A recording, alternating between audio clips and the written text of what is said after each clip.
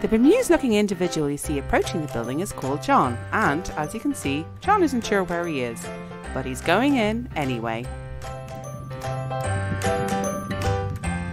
On entering the building, John finds himself in the largest public library in the country, and feeling slightly less bemused, wanders further inside.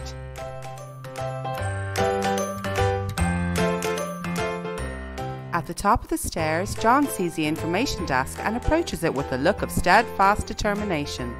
He has decided he will join the library. A friendly librarian is on hand to help John complete his task.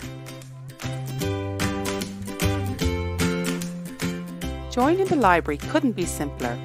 All he has to do is fill out his details on the computer provided and take note of the temporary library card number he'll be given when he's done.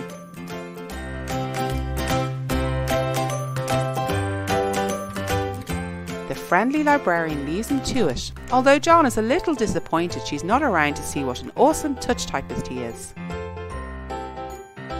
His task complete, John returns to the information desk with his temporary library card number.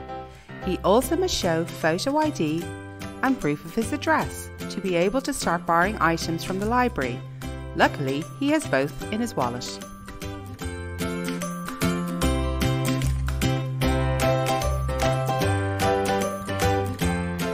In no time at all, John has his library card and is free to borrow as many as 12 library items at a time.